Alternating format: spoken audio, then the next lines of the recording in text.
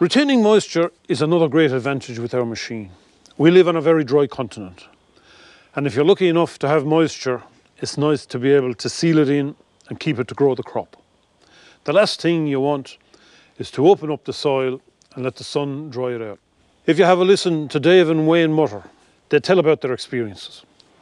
The fact that we had such a good start to the season in sort of late April, and then we had very dry, basically May and June. It's lengthened out our sowing window to a degree by being able to go down and chase that moisture in marginal conditions and to get it up, and the difference really in being able to get those crops up early this year towards the later in the program, which were later, is a huge difference to a degree. So, I think that gets down to with the knife point, we get a lot of mixture of wet and dry soil after we seed it, whereas with this machine it seemed to keep the dry soil on top and the wet stuff underneath, and that's where the seed was, and I think that's why we got so good germination, because there was no mixture of wet and dry soil. The main reason is the conditions aren't, well, they're all right now, but before this they were sort of very marginal.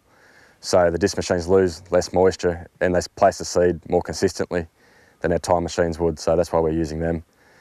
So like you can probably place it within 1 centimetre of depth all the time, whereas tines are all over the place. You can get them reasonably good, but they just lose a lot more moisture.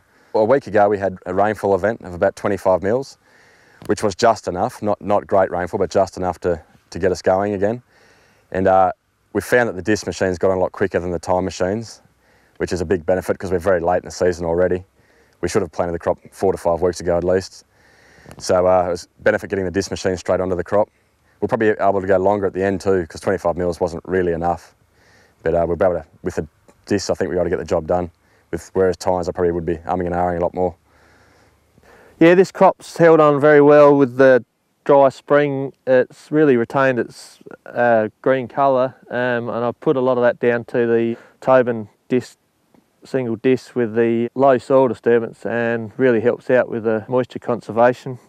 It leaves the paddock very even, and with the retaining of the moisture up here, because we don't get that much rain, it's essential. If you're lucky enough to have moisture when you're seeding a paddock, this machine will retain it. Not like the tine air seeder, where it rips all the soil up and dries it out. We can't afford to lose that moisture. You've only got to look at the crops and the difference of where this one put the crops, this bullet, and the tine air seeder, and you see a big difference, because you've got the early germination, and therefore the plant is that much healthier.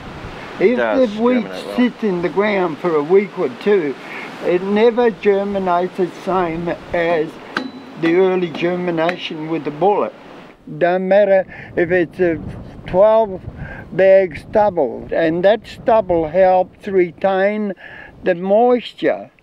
I think the rippled effect, the ridge furrow effect that it still leaves on the soil surface is important for capturing moisture, rainfall events in our environment.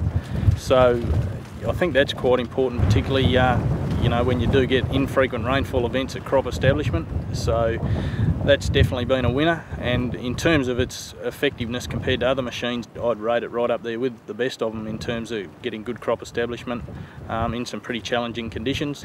I think it performed above the expectations that I had for it, and I think Dave and Wayne would probably agree that it's done a very good job at getting the crop out of the ground and up and away.